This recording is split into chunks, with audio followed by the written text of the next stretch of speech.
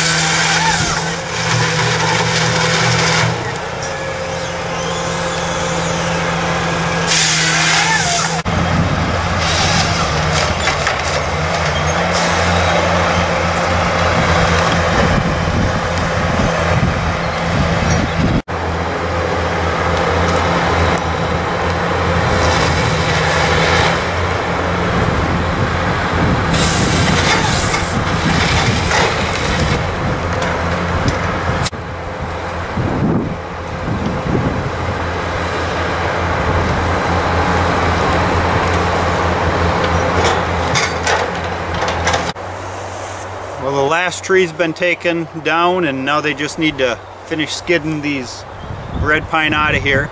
And we got about a little over 1 acre food plot.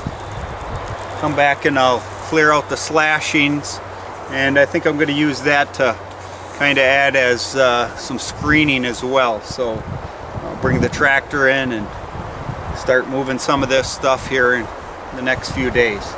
But I'm happy with the size of the food plot, and I think it's gonna be good.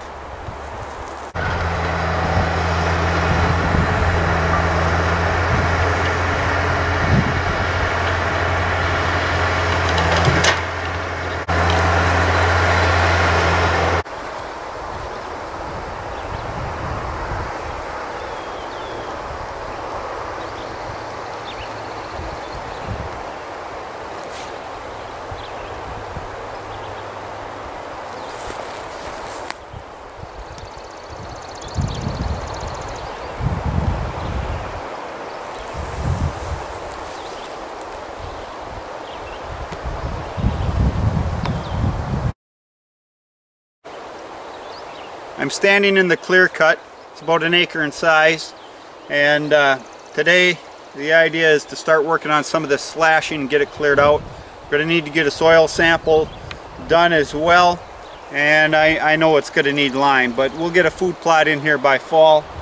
When I came out here this morning, there was actually a fawn bedded in some of this down material, so it was neat to see some new life.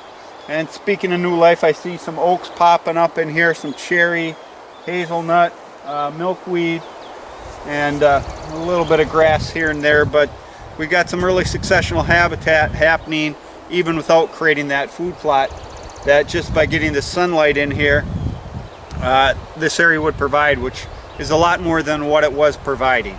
We'll get her cleared up, get it lined, soil test, all that good stuff, but it's going to take some time, it's going to take some work, but we'll get her done.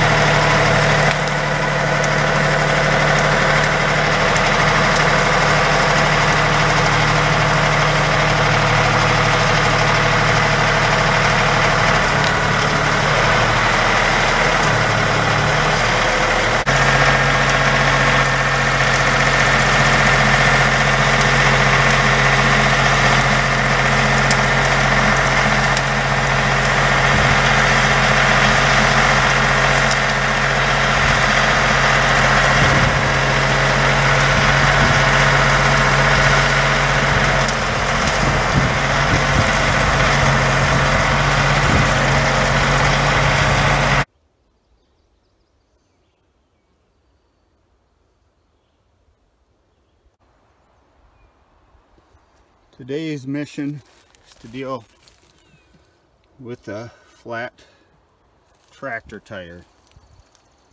Not looking forward to it. Wish me luck.